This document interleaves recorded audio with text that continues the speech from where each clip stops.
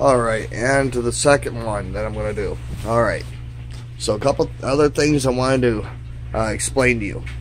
Concentrates on these suckers. Insane.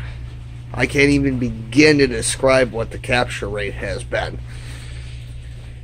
The reason why I haven't cleaned out water, made it all nice and pretty for the videos, is because I've been just busting my balls at getting this stuff ran. Because this is a hungry beast. I will not lie. It goes through that material as fast as that water pushes out of that bucket. Made a few adjustments to my water. I went from that itty bitty, I think it's 1.25 inch hose, up to the massive 2-inch line. And boy, did that make a difference. I also went with my old trusty guy right here, my 1.5 horsepower. I love that thing. And boy, is it a workhorse. Not only that, but you see there's also a second tank.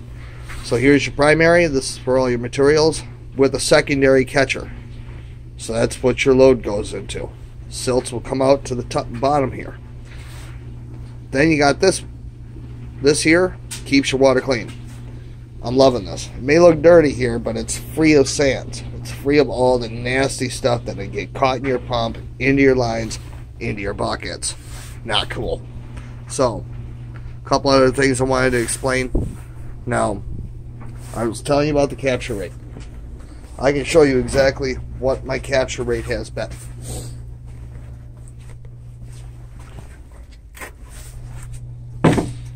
All that in there. That's from 6 mats. 6 mats. I've been running a bucket of mat. That's 6 mats. That's roughly just over 2 to 3 inches deep. And that's nothing but concentrate. All nothing but concentrate. Absolutely amazing. So, what I'm doing now is taking the stuff that I had shown in previous videos, how I've been panning the crap out of it. I've had people panning the shit out of it.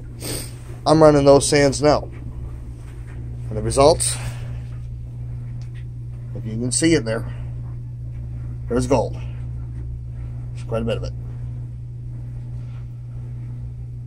So stay tuned, folks. I'm going to show a few more close-ups of this in my next video.